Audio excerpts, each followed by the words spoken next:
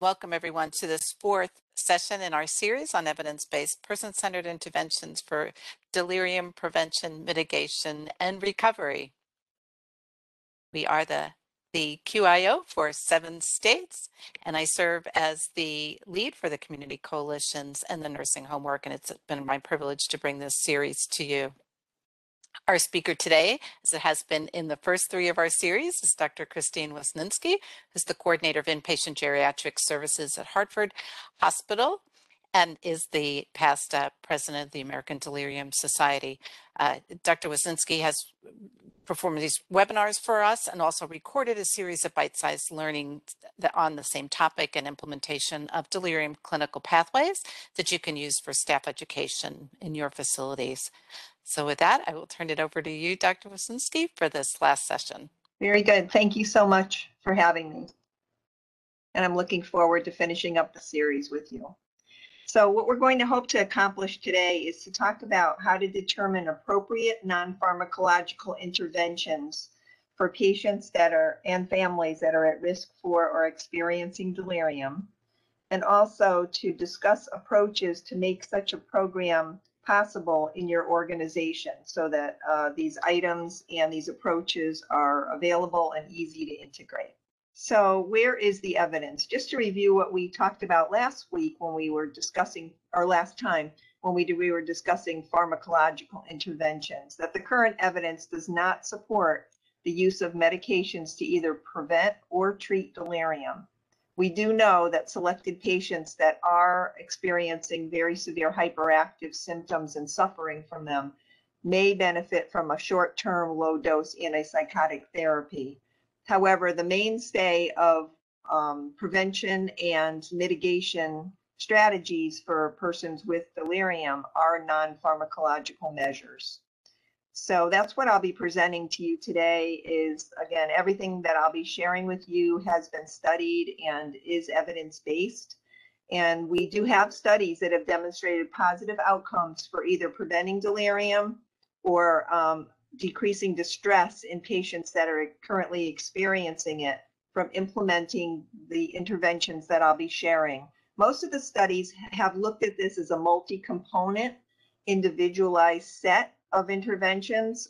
Some of the studies did study 1 or 2 separately, but again, the recommendation is often to consider these as a set, and then to pick and choose those that seem appropriate for that patient based on their profile. So I'm going just to refer here again to a tool that I introduced in the first session. This is our delirium care pathway. And we're going to be talking about the circled areas in magenta, which is what are some of the preventative strategies under deter for someone that is at risk for delirium? And then what do we do when a patient does display delirium? And what do we do initially? And then what do we do daily until that delirium is resolved? So I want to introduce you to the TDA approach. If you've never heard of it, this is work by Dr. Joseph Flaherty, published work. And this is an approach that can be used very successfully in patients, particularly those that have altered mental status, either from dementia, delirium, or combinations of both. What we know is that often the way that we approach or react to patients can actually make or break the situation. So we want to make sure that we're responding in the most optimal way to get the best outcome that we would like, which is to keep the patient calm, happy, and dignified. So an example of TDA, the first T stands for tolerate. So we want to be able to tolerate behaviors that perhaps that we don't think are optimal for that patient, but that we don't really want to pick a fight over. So an example of that might be a patient that wants to keep their hat on while they're sleeping. It's not going to be dangerous. Again, it's not something that we would advocate for, but it's not going to hurt the patient. So we would just let that happen.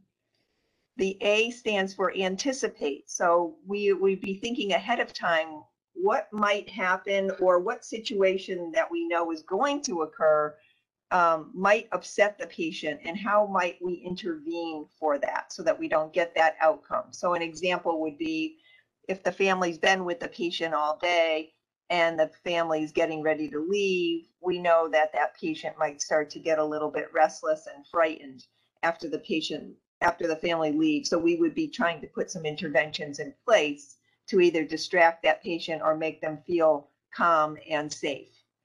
And the DA stands for don't agitate. So this is where we do not want to intervene in or do anything to a patient or with a patient that's going to make them feel frightened or agitated. So for example, your patient keeps trying to get out of bed. What we want to do, instead of telling them to get back into bed, pushing them down into the bed, restraining them onto the bed, would be to try to figure out why is it that they want to get out of bed, help that patient get out of bed, and then try to meet the need of what the patient is trying to accomplish, whether that's that they need to move around and wander, they need to go to the bathroom, they're hungry, they're bored, etc. So again, looking at Joe Flaherty's work can be very helpful as a preventative strategy, and also to use it as your patient is displaying delirium. So to help us with this is to get to know your patient as a person. And that's often hard to do when you have someone with altered mental status, because they often can't tell you and they can't answer. So this was an example of a whiteboard that we created at where I work. We called it Hartford Healthcare Cares About Me. You'll see other versions that are available. It's kind of what they call an all about me poster. And on that poster, you would gather information from someone that knows the patient and could figure out what that patient likes to be called. So again, you might be using a nickname, or it might be a full formal name that the patient prefers. You would be asking them about what kind of work they did do or what kind of work they are currently doing. What are their favorite hobbies or TV shows?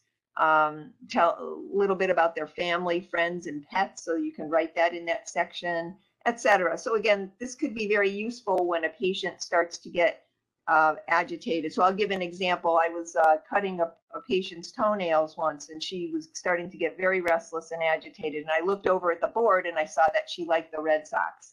So I started to engage her in a conversation and said, so I went to Fenway Park last weekend. Have you ever been there? And then she started to engage. She started talking about the players from the past. And so I was able to continue the work I was doing with her, but she was much more calm and much more distracted. This is a slide that just kind of basically groups together the types of non-pharmacological strategies or interventions that we would consider to prevent or treat delirium. So some of them are about meeting bodily needs, such as pain relief, elimination, needing to move around and mobilize, satisfying hunger or thirst. Some of them are about accommodating deficits, such as vision and hearing. Some of them are about avoiding or limiting intrusive devices or interventions, such as avoiding tethers or disguising tethers, avoiding deliriogenic medications. And others are about making the patient feel comfortable by implementing routines and bringing in familiar items. So I'm going to talk about some of these a little bit more in detail in the following slides. So around sleep enhancement, rest and relaxation. So our goal, again, is to have our patient be able to get rest and sleep as appropriate so that they can recover. So the interventions that are suggested is eye shields and earplugs. Again, these have been tested and they have been very successful in preventing delirium, as well as even in use in patients with delirium, particularly even in the ICU setting. Trying to minimize waking that patient up so that we're allowing them to get into the deeper stages of REM sleep, which they need to heal. So we do that by trying to group interventions that we need to do, such as blood draws, vital signs, etc. Trying to get the person a good night's sleep, and even in some cases putting up a sign that the patient is not to be disturbed between 12, midnight, and 6 a.m. as long as that patient is stable enough to have that plan of care. Making sure that the room is light during the day and darker at night, that it's not extremely noisy, and then using some prompts to help for people to go to sleep, such as white noise, other types of relaxation sounds, preferred music. We also can use techniques such as back rubs, Reiki, imagery, and meditation, all to bring that person into a space where they're much calmer and they can rest. When we have a patient that needs sensory enhancement, so this could mean that either their vision and hearing or touch needs to be stimulated, but also to be sure that we're using the appropriate type of stimulation and level of stimulation. So we don't want to over or under stimulate our patient. So this is where we want to make sure that we have eyeglasses if the patient wears them, to wear them appropriately, or to have cheater glasses available for patients that want to read that didn't bring their glasses. Making sure that we have their hearing aids in if they wear them, that the batteries are working, or that we use other hearing amplification devices to assist that patient so that we can communicate with them. There's been studies done on virtual reality glasses for patients, and they can be very helpful for certain patients. So we can program them to for familiar places or pleasant views. We've had patients that we want to use stimulation to their senses, sense of touch. So one patient that we had that was visually impaired, she really enjoyed touching costume jewelry and kind of feeling it on her fingers, and then putting it around, putting different necklaces around her neck and earrings and such. She recognized it by touch. That was a very successful intervention for her. Some patients enjoy making sand types of designs using Play-Doh, squishy balls. Snow globes can be very entertaining for patients, or anything that moves about in fluid. An example of that are the bubble tubes that you see in this photo here. And as you'll see other pictures of this bubble tube, and you'll see it changing colors. But we always ask the patients, what's your favorite color on this? But this is very mesmerizing, not only for patients, but the staff as well love to come in and stand in front of it, and they talk about how relaxing it feels. This is our example of how to provide orientation as well as cognitive stimulation for patients, because again, we want to preserve their cognition, and they need to keep exercising it while they are ill or in other healthcare settings. So the most common that we normally use would be clocks and calendars to keep our patients on track with dates and times of day. Any kind of schedule or routine that can be put in place can be very helpful for keeping patients on track. Also reminiscing with patients, but using visual prompts. So an example of that might be, you're going to talk about, like the example I gave earlier about Fenway Park. We might get a book of ballparks and be looking at a picture of Fenway Park to kind of help that person to make that connection with a visual prompt, as well as discussing pleasant memories. Card games can be very fun for patients, whether they're solitaire, playing actual games with each other, or sometimes we just ask patients to sort the reds and the blacks, or the clubs and the spades, again, depending on their level of intellect at the time. Adult coloring is very, very positive. Art therapy. And then for patients that enjoy word searches, crosswords, chess or checkers, jigsaw puzzles are all examples of other ways to keep the patient's cognition stimulated. You'll see the patient on the right-hand side is building a pipe tree. This is a device that we found extremely interesting to many men that like to build things. It comes with blueprints, so it can be as complicated or as simple as you want it to be. And then the last thing you'll see in the picture on the right, in the back, is a xylophone, and on the picture on the left is a patient playing the piano. So let me see if the video works. It worked on my version. So anyway, let me describe what's going on here. This is a gentleman that has a chest tube, an IV. We had him in his room and we asked him, what would make your day today, sir? And he said, if I could only play my piano. So we brought him to our multisensory stimulation room, which happens to have a baby grand Steinway. And he sat and he played the a Chopin waltz from memory. And then we found that he was a retired professor from a local college, and he was a professor of music. So he really enjoyed that. But you can see someone that's quite ill can still often engage in these types of activities that give them comfort and joy.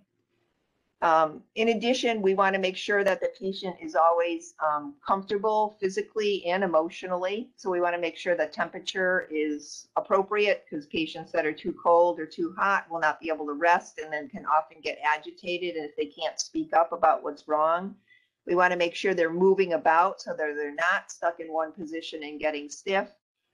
We can use massage, Reiki, and other types of touch therapies for them. This patient here you're going to see is receiving doll therapy. So again, this is an evidence-based strategy. This woman had advanced dementia and she really enjoyed taking care of her babies. So her babies were always with her when she was in bed, when she was up, when she traveled to our multisensory stimulation room that you see here. And she had multiple babies. And she would take care of them and feed them, dress them, etc. And this brought her a great amount of joy and comfort. So other things that you might do as well would be pet therapy. If you have such programs, pets can bring so much pleasure to individuals. In this situation, we had a stuffed animal that we were using. We've also used robotic pets that have been extremely helpful and evidence-based. They are cats and dogs that interact with patients, and we've used them multiple times, continued with great success. We did a study in my hospital of, we wanted to see, did providing these individualized therapeutic activities really make a difference to decrease agitation? So we had 74 agitated patients over a 6-month period that had a sitter with them. And what we did was we found out what was their interest and ability, and then we intervened with activities that were appropriate. And then what we found was, if you look at the pie charts, during the activity, we were able to reduce agitation in 73% of the patients. And then we followed them for another hour to see, after we stopped the activity, did the decrease in agitation persist? And 64% of those patients were still calm and comfortable after an hour of stopping the activity. So we did see some prolonged effect from this intervention. Mobilization was another one of the non-pharmacological interventions that's been shown to either prevent or to mitigate delirium. So Dr. Inouye, in her classic work around her hospital elder life program, also known as HELP, uses volunteers to do multifactorial interventions for patients, and one of those is walking patients and doing mobility activities with them if they are unable to mobilize or walk, excuse me. And she was able to demonstrate decreases in delirium, cognitive and functional decline, and length of stay, hospital costs, and institutionalization by this project. Brown's work was able to show that if we were able to continue to mobilize patients to their maximum during hospitalization with a progressive mobility protocol, these patients were able to maintain their mobility, their baseline mobility up to 1 month after following discharge. So, and lastly, Dr. Devlin's work around the prevention and management of pain, agitation, sedation, delirium, immobility, and sleep disruption guidelines that are updated regularly for the ICU.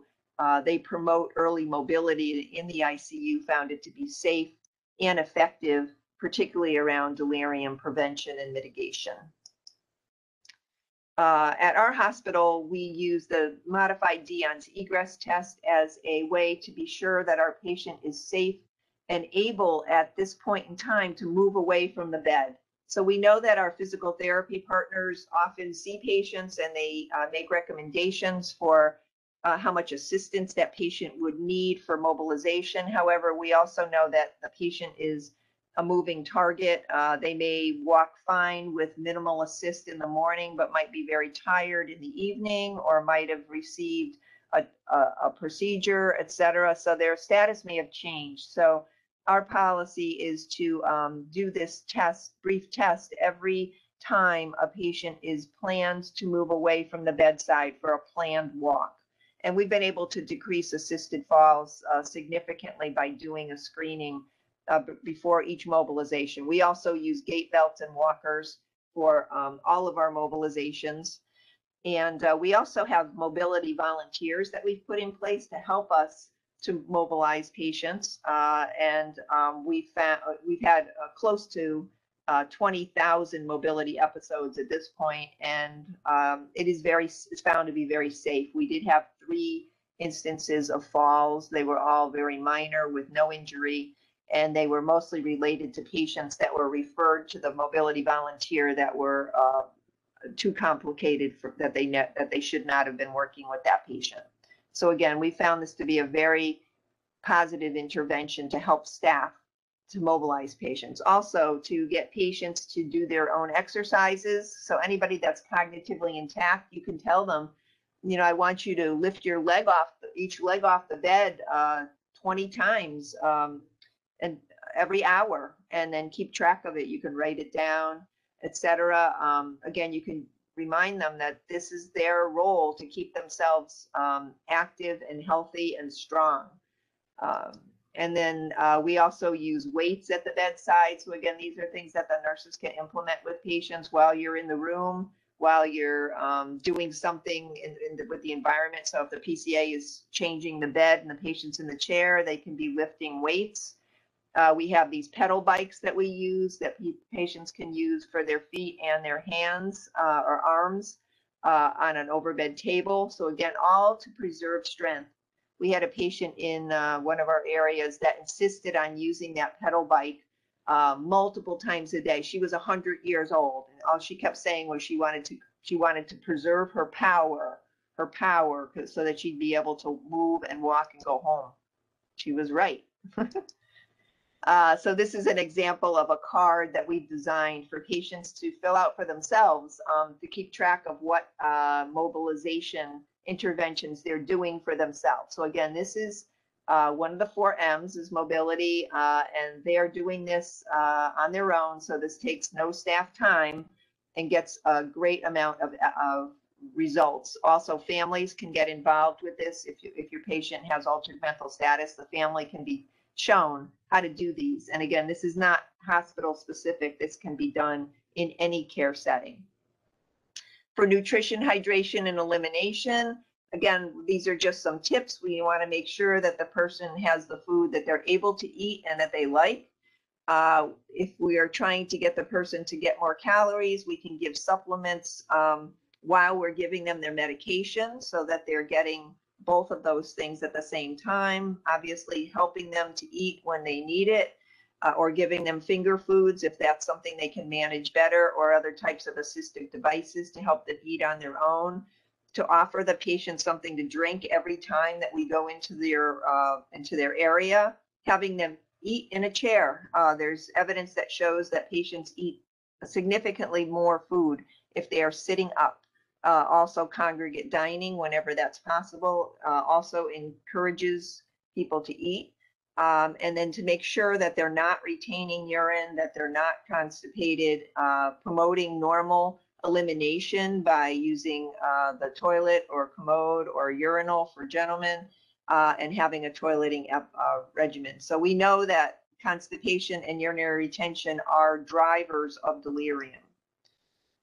Also, getting the family involved, as I mentioned earlier, at any level, encouraging the family to be present for these patients. They are often a very calming force and can be a huge resource that we don't often utilized. And you can see here the bubble tubes are turning green.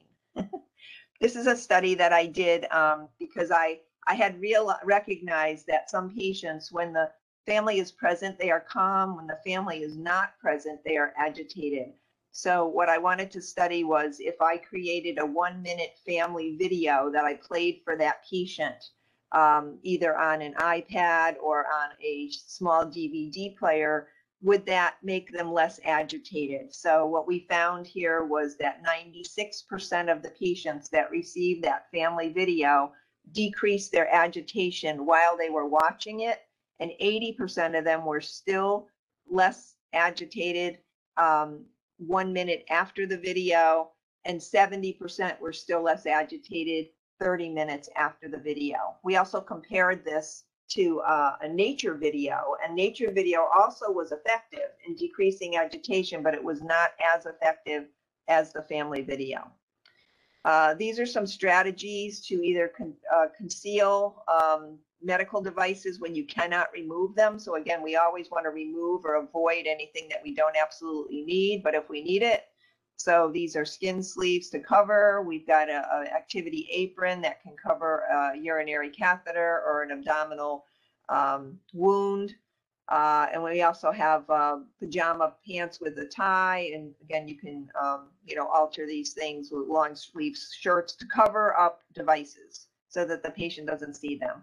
We've also used fake telemetry wires. When a patient needs telemetry and they're pulling on their wires, we give them a set of telemetry wires to hold in their hands that they can fiddle with so that they're not fiddling with the real thing. This is some literature, the ABCDEF bundle, which is specific to ICU for delirium prevention and mitigation. So those of you that are in the ICU, you might want to, if you're not familiar with this work, you should take a look at it. It's, again, very structured, and it has shown very positive outcomes around decreasing death, ventilation use, mental status, physical restraints, and readmissions. If you are able to bring volunteers into your setting, this is a very helpful way to as an adjunct to helping to administer some of these non-pharmacological interventions, as well as keeping the items that you need for the staff to use available to them.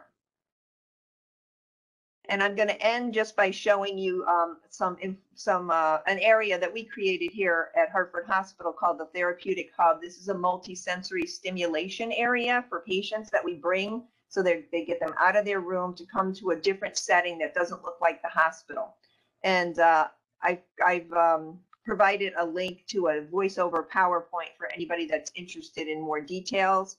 But these are some of the things we have in the hub. So there's that piano I told you about. We have all these visual pleasing screens and scenes. We have glider chairs, a massage chair, a variety of activities that we have for patients to participate in, a visual in the ceiling of something that's more pleasant than a regular ceiling tile. And then we do have exercise equipment. There's those pedal bikes again, and we also actually have a large piece of equipment that we can use for people that are more able to do higher level exercising.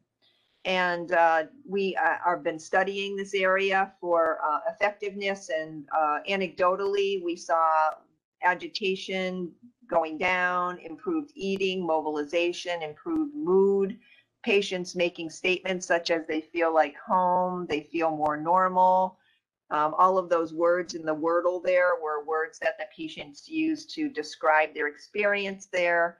And again, our studies are showing that this intervention may normalize arousal levels, so it can help to work with patients in hypo or hyperactive deliriums, and also patients that are at risk for delirium. We do have a randomized controlled trial that's currently being analyzed. So there are some references here for you. Hopefully you will follow up. We do have our American Delirium Society conference coming up in June. encourage you all to consider attending. And I hope that we met the objectives today for you to become more aware of some of the individualized strategies that you might use for people at risk for delirium or experiencing, as well as how to perhaps implement some of these in a program at your facility so that they could be available and used on a regular basis. Thank you. Thank you, Christine. And as you have in every one of these sessions, you've crammed a lot of great information into a short amount of time. We did have a question in chat about the availability of those slides, and yes, they are available in the Alliant Health Services webpage and our delirium subtopic section. We've devoted a whole section to delirium because we believe this is such an impactful topic for both our acute care and post-acute care partners, and Dennis is chatting that into our chat session as well. And I don't believe we have any other questions. Do you have you seen those your hub rooms set up in your long-term care areas, or do you just have a hub in the hospital setting currently? So right now we have it just in the hospital, but we have a lot of interest in our partners from our skilled nursing facilities for post-acute as well as long-term that are in the process of setting up similar areas. Great. So I do believe we are out of time, but thank you again for presenting this great information, and these webinars, as well as the bite-sized learning videos that can be used for training of your staff, are available on the Alliant Quality website at quality.allianthealth.org. And we welcome your feedback on today's event, as well as information on how we can serve you with additional topics moving forward. So that'll conclude our webinar for today.